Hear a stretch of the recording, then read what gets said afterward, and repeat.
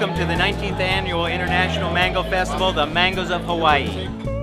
Every mango in front of you on here is grown right here in South Florida, okay? In the Fairchild farm. So these are not imported from anywhere. These varieties, there's over 250 varieties on the table, and they're from our farm. We are very proud to have the largest and more important mango collection in the planet. We worked a century, basically, from David Fairchild to put together this collection.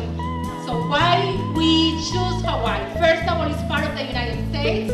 It's the other place that we can grow mangoes besides Florida and California. Aloha! Aloha! You have got to buy local. And if the owner of Publix is here now, I apologize now. But it's very disappointing, in a sense, for me to walk into a grocery store here and see all the mangoes from Mexico. You've got to support places like Fairchild and the local fruit stands and go for what is grown here. What kind is this? This is the paean. Oh, right. I better try my own mango. How about that? All right, I'll try that. One of the nice things about this is most of these mangoes are not found anywhere else in the United States, and you don't see them in supermarkets, so this is kind of a unique tasting opportunity, and the people do really enjoy it. Yummy! They are a sensual fruit. They're delicious. They're great to stand over a sink and just let it drip all over you. This is very civilized eating. Wow. Is it? This is a mango relative from Banjarmasin, Indonesia, and it's thought to be a different species related to mango. This is one of the few varieties that's very resistant to anthracnose and has a really good flavor that kind of tastes like passion fruit with some mango. If you were to cut it open, it has a deep orange flesh. It's quite fibrous, but when you're eating it, you don't mind getting the fibers between your teeth. It's that good.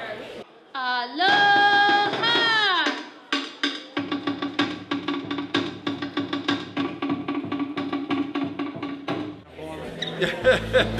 It's pretty bad when eating mangoes becomes a job.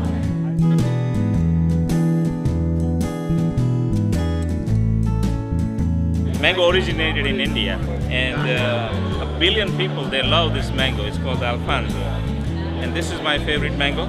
When I came to this country 20 years back and went to grocery store to look for mangoes here, and I had a difficulty finding a flavored mango, and I decided to see that how I can bring this mango. So I worked on that, lifting up the ban of Indian mango. So I became the first importer of the mango in the United States. And when the mango landed here in America, everybody felt bigger than landing on the moon, honestly. And we feel complete, I think, you know, because this is our cultural diet, you can call it. And everybody in India, those who grew up, has a story to tell about it. And I think if we wanted to carve the mango in American people's heart, we need to give them a right mango.